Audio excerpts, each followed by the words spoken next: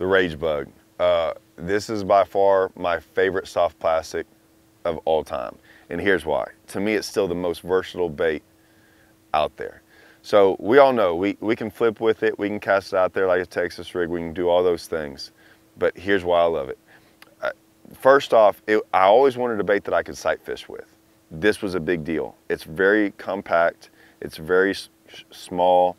It doesn't have a lot of big features that a fish on a bed can bite and take off. It's thin too. To me, that's a big deal.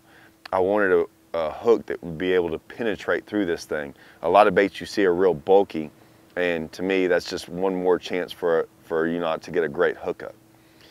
Second, so I throw this a lot on structure jigs. I throw them out there deep, and I swim a lot of structure jigs. I don't know why I've always been a guy that likes to use a structure jig just because of the way that it's built, and I always usually put this on it. Now, what I will say is a lot of times, you know, this is great like it is, but on a jig, sometimes I tear their arms off,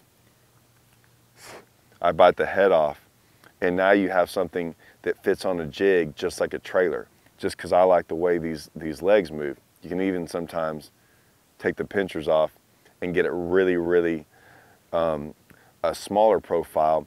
This is good for like a smaller jig, like a Bitsy Flip or something like this. So once again, really versatile.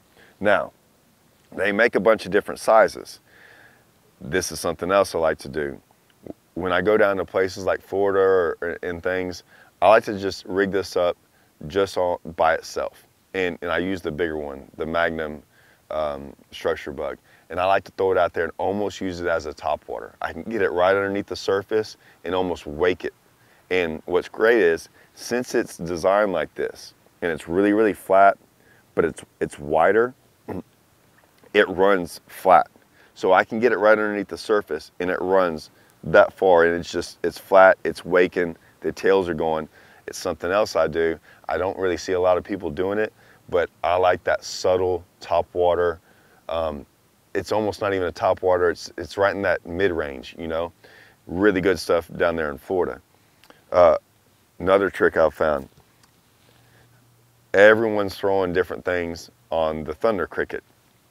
Once again, I like to take this and turn it vertical.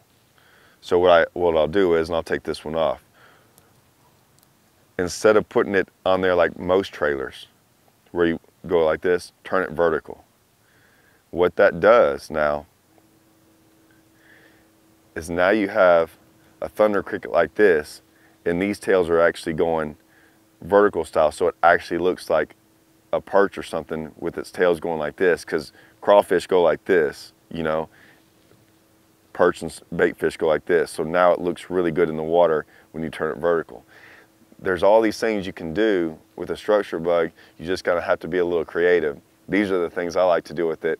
It's why I don't keep anything other than this in my tackle box. And as you can see, I got a ton of them.